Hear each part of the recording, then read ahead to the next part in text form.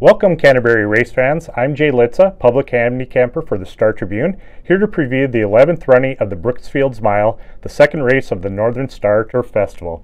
Although a couple big name trainers are shipping in for a piece of the $75,000 purse with Max KO for Michael Maker and Fuerve Ventura for Jonathan Thomas, I landed on the local connections and number 5, Drama Chorus. Drama Chorus adores the turf and specifically loves Canterbury Park, winning 9 of 18 lifetime and 5 of 9 on the local lawn. It appears Tim Padilla has been pointed to this race, as they gave Drama Chorus a month off after his last win at Tampa Bay in mid-April, followed by 4 local workouts a week apart.